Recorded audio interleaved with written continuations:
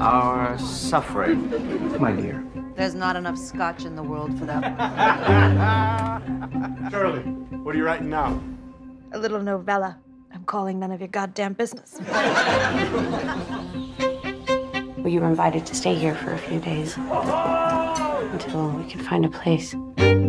Shirley has these bouts. She's gone sick in the head. I read your story. What are you doing in here? It made me feel thrillingly horrible. Do you know what it's like to have a secret? What are you up to? That girl, what do you think? Trite and a bit trashy, but give it a go. I like you, Rosie. Can I trust you? I feel like we're in the Scottish play. On the verge of madness. What will happen? See their secret looks. Freud would have had a field day.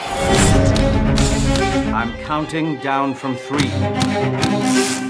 3, 2, 1.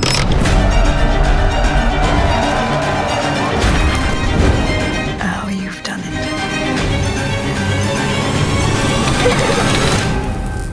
What becomes of your dear heroine?